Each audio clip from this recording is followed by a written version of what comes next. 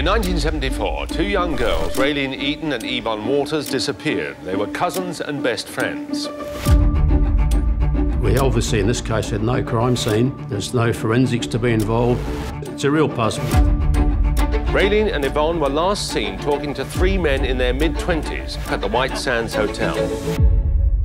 These men were the last people to see the girls alive. I'd never seen them before, and I've never seen them since. Some people do weird things for weird motivations. Unexpected turns and unexpected results. Who knows who else might have been there. That I was implicated disgusts me. And we cannot eliminate him as a suspect. And I remember platform shoes and a miniskirt. The girls disappeared, they did. I'll tell you something about Hastings Street. Just a bad atmosphere.